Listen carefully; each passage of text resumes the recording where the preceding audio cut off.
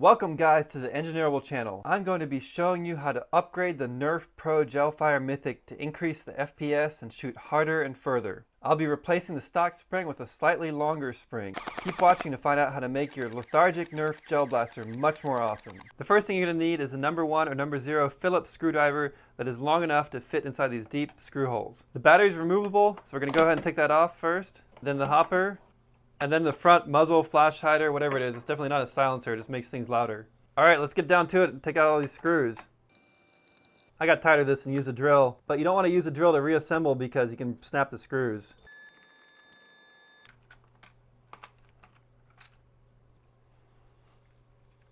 The screws are different lengths depending on the location, so you need to make sure that whatever location you remove a screw from, you need to put it back in the same spot.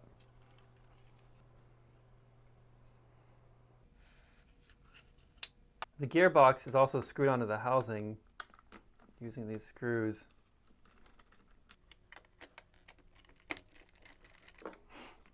These screws are 11.6 millimeters long. This one back here is a long one, 19.6 millimeters long. So now I can lift up the gearbox and get the stock out. Okay, I'm going to take this top off here, and when you go to put it back together, you want to make sure that the wires are all routed the same and you're not going to pinch anything. Here's the top of the hopper feed neck, which the hopper attaches into. And then there's the lower part of the hopper feed neck that's like a funnel. And this is a T-piece down here. So when I do a UV tracer mod, I'm going to put some UV LEDs inside this T-piece right here to light up the glow gel so you can see where you're shooting at night.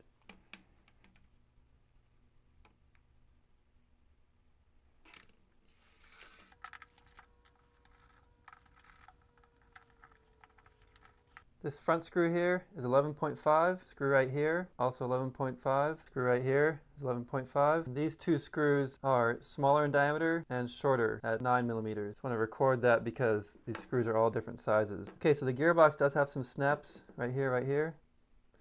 So push those snaps in and lift that gearbox out. The cylinder is spring loaded, so be careful when you take this apart. Stuff can go flying. Okay, not too bad. Not too bad. And of course, to keep things interesting, they did not use the same size gears as the Surge Gel Blaster uses or most of the other small pistol gel blasters use. They use gears that are bigger. So my conclusion here is that NERF is using some non-standard proprietary gears such that we won't be able to find replacement gears for the NERF gel blaster if the gears happen to strip. But hopefully they're using larger gears with bigger teeth, and so they should be more durable and last longer. If we take the barrel off, carefully remove the spring so it doesn't shoot out. And one thing I wanted to check is, can we install a stronger spring in here? For example, this is a Gen 2 Gel Blaster Surge, and it shoots at about 175 FPS, which is a better speed for this size pistol blaster. And basically you're limited by the motor strength and the gear strength, because at some point if it's too strong in here, it's just going to strip these things out. Once you get to 200 FPS or so, you really need to go to larger airsoft standard style gears like the rifles. So the question is, can we use this larger, stronger spring that came out of the Gel Blaster Surge in this NERF blaster? So this is the Gel Blaster Surge spring, and this is the NERF spring. And what you'll notice is that the Gel Blaster Surge spring is about 1.5 coils longer. So we know that the NERF Gelfire shoots about the same FPS as the original Gel Blaster, or sometimes a little bit lower. So if we use this spring in there from the Generation 2 Surge, with these stronger gears, it should be no issue to have a little bit higher firepower in the NERF. Let's compare the spring dimensions.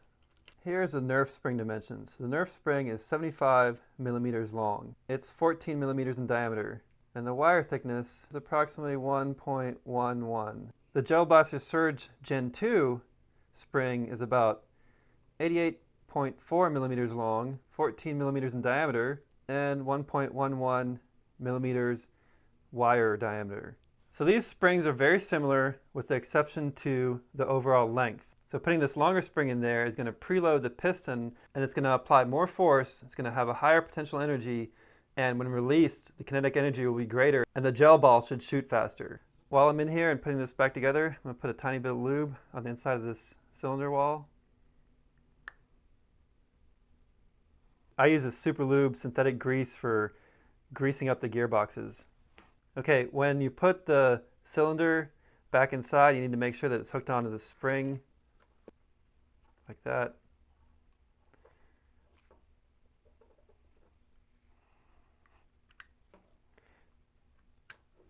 And then slide this back in here. Put the barrel back on, helps hold things down a little bit. I'm gonna put a little bit more grease on these gears. They already had some on there, but when I was touching it, some came off, so better to add some more. Yes, you can put too much grease in the gearbox, but it'll just kind of spin itself out. Adding some grease to the walls that the cylinder and the pistons slide in is also good.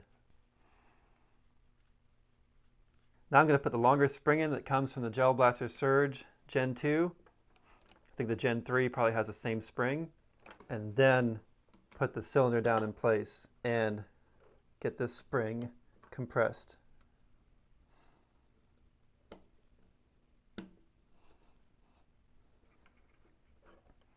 And then use the barrel to hold everything down.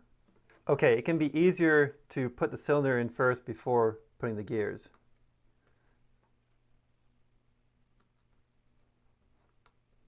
One last thing to check to make sure is the spring on the anti-reverse latch properly positioned. Like that. Make sure the wires are routed through the slot here. And then put the top of the gearbox on. Fortunately, the gearbox snaps together, so once it snaps on, you don't have to worry about it popping open. Let's put the screws back in the gearbox. The smallest screws go back in the motor area.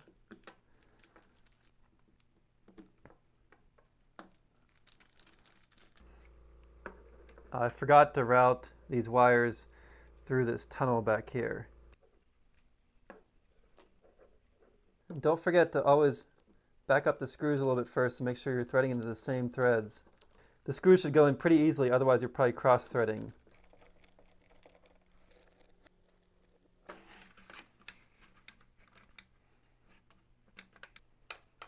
The barrel tip does go on only one way. There's a little notch here. So that notch fits down into the slot on the back. Okay, before we go too far and reassemble everything, let's test to see if the gearbox still works after those changes that we made. I'm going to slide the battery in here and just pull on the trigger. Oops, I guess I need to switch it on. Pull on the trigger. And I feel air pressure here, so now it's working properly.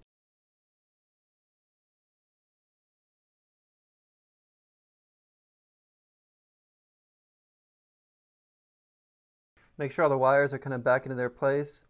So I'll be tucked down here in this cable trough.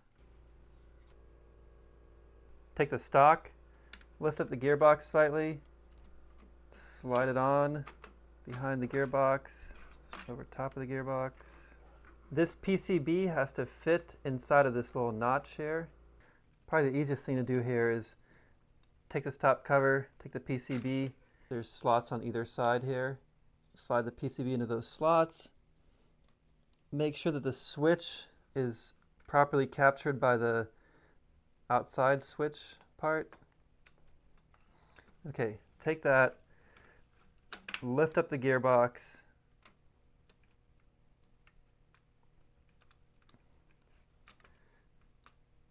and then put this over everything. It is not a very easy thing to get reassembled. The feeder funnel, it needs to fit over top of the T-piece, slide down, and then these tabs fit into spaces on the side of the housing.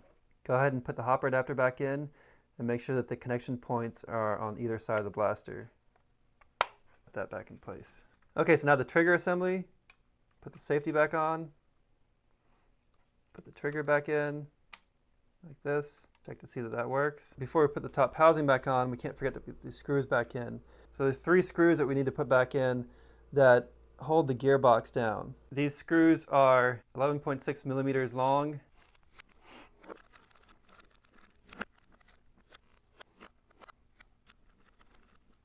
This one back here is a long one, 19.6 millimeters long.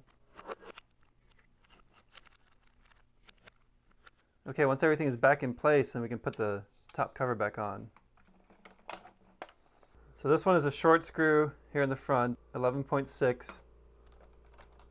Both of these screws in the top are also short screws, 11.5. This screw here in the top rear is a long screw, 19.5 millimeters. The screw in the middle here is a short 11.5 millimeter screw. The screw in the front is a long 19.5 millimeter screw. This screw here in the front is a long 19.5 millimeter screw. The screw in the top of the grip is a short 11.5 millimeter screw. This screw here is a short 11.5 millimeter screw. All 3 of these screws are the short 11.5 millimeter screws. All 5 of these screws, this, and this, are all the short 11.5 millimeter screws.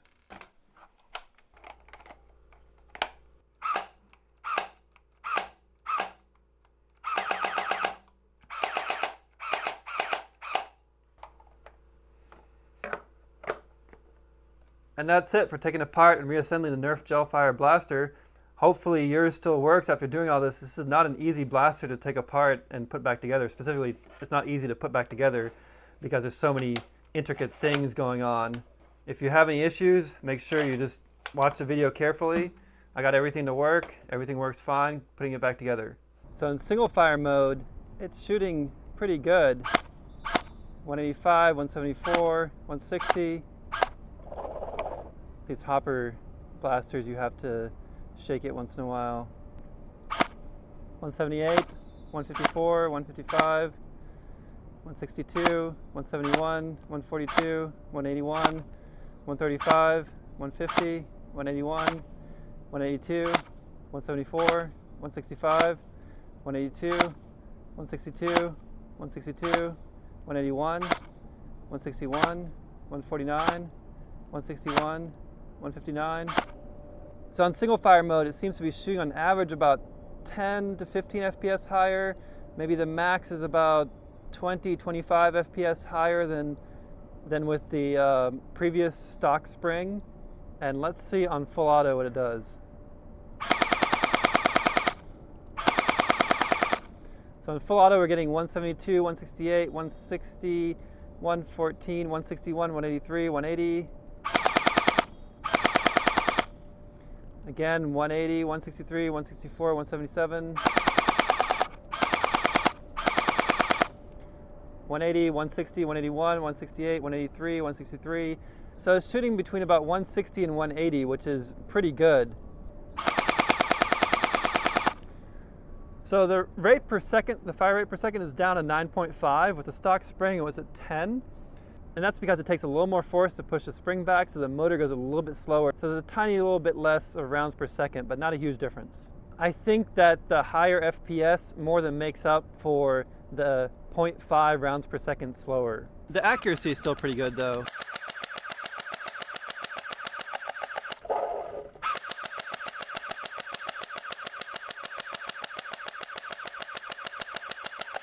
So overall, switching out the spring in the NERF Gelfire from the stock spring to the slightly longer spring that comes from the Gel Blaster Surge Gen 2 or Gen 3 makes a substantial difference in the FPS. In fact, it's shooting a little bit stronger than those surges, and it doesn't affect the rounds per second enough to make a difference. So I think that's a great upgrade for the NERF Gelfire.